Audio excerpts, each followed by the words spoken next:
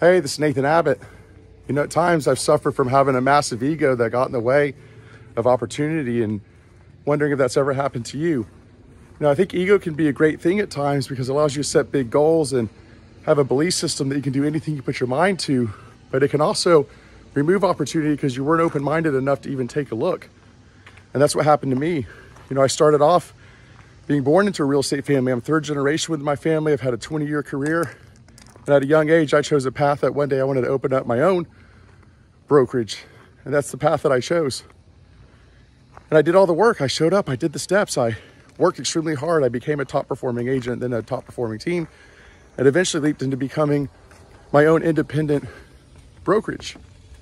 I wasn't willing to look at other opportunities because my focus was on the end result. I was happy with my path.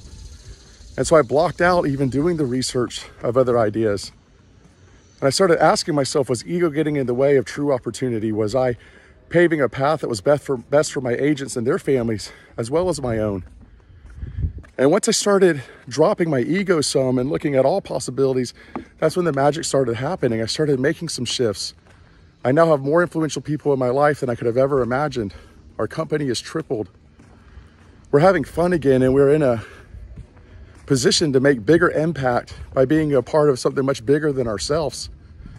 So ask yourself, has ego stopped you from looking at other opportunity? Because it might just make you miss one of the biggest changes that could change your life forever for the better.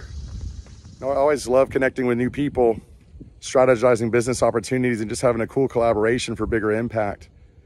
If you ever want to connect, shoot me a private message and I'll make sure to get back with you.